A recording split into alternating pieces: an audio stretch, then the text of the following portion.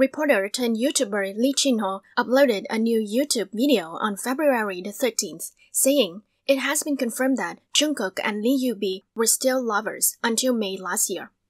Lee Yoo Bi said, "I've been talking about this issue since 2 years ago.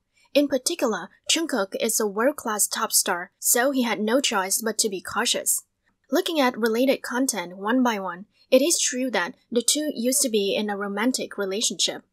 He continued, "Through an official who knows the two well, I confirmed that the two were still dating until 2021.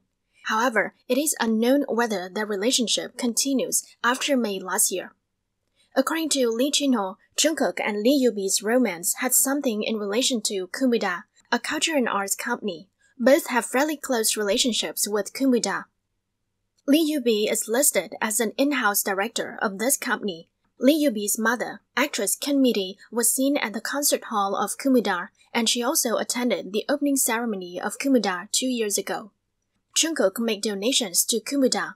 The two also showed off their couple items.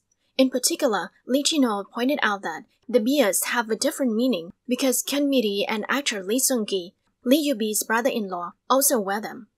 Lee Yoo Bi revealed that he also captured the circumstance in which Jungkook gave Lee Yoo Bi an expensive luxury bag as a gift.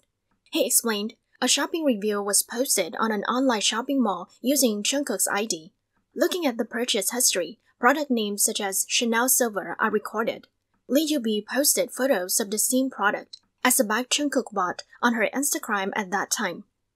He also said that the two were caught side by side on Jeju Island in November last year, adding, "There were suspicions that they might have traveled together." Jungkook and Lee Yoo Bi's dating rumor surfaced once last year. However, at that time, their agency explained that it was groundless.